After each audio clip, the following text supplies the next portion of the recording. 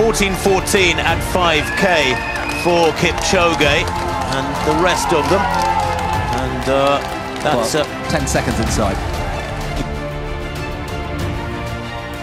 He looks so comfortable, doesn't he? And we'll expect to see him smile in the latter stages of the race.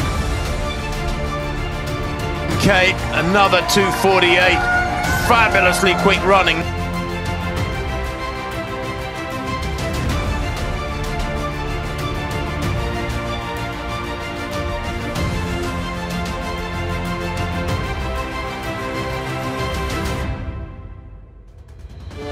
And that gives a projected finishing time of 1 hour, 59 minutes, 26 seconds. Much quicker than in his Vienna run back in 2019. But this is going to obliterate the world record.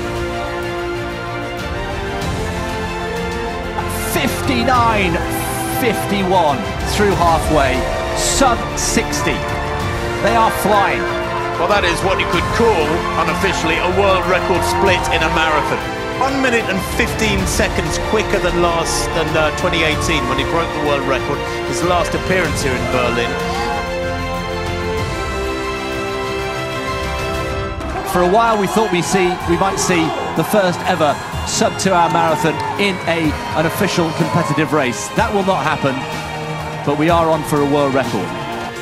His second half is going to be considerably slower than his first. Kipchoge looking good. He is looking very good. Eliud Kipchoge, the world record is still on. World record is on there. But he wants to squeeze out every last vital second. This is a world record he wants to put to bed for decades. He wants to put this world record out of sight. It's his own world record, remember.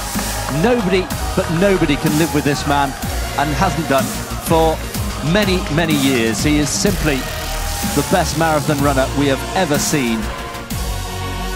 He's over a minute inside his own world record pace at 35K. Kipchoge surely will be okay. And Chris, I think the adrenaline has to be building in his system. Eliud Kipchoge smiling, of course he is. It's hurting. An extraordinary performance here. This will be the best marathon we've ever seen in a competitive race. What a moment this is for Eliud Kipchoge. Let's keep an eye on the clock. It's not a question of whether Eliud Kipchoge will break the record, Tim. It's a question of by how much. Under the famous arches of the Brandenburg Gate, built in 1791, the crowds are going crazy. It's history unfolding here on the streets of Berlin in the sunshine. The double Olympic champion is the greatest marathon runner we have ever seen in the history of the event. This is road running from a different planet here in Berlin. Yet again, he has done it. The world record has gone, and now he can celebrate. And that is simply stunning.